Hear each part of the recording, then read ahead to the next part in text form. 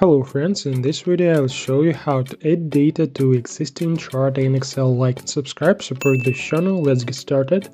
For example, you have such a chart based on the values of the first column of the table.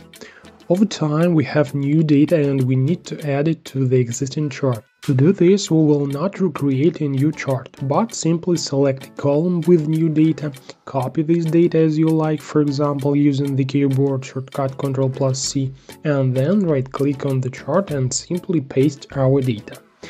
It's also possible to drag the selected chart range, thereby adding a new column to the existing chart. That's how it's done, nothing complicated. And even here there are some ways to improve. That is to automate the addition of data. First, we convert our range into a data table and create a chart from this table. For more information about the data table, see this video. Okay, now when adding new rows or columns to the table, its size will be automatically adjusted, and as a result, new rows and row elements will appear into the chart automatically without any additional effort on your part. Now you know a little more, thanks for watching.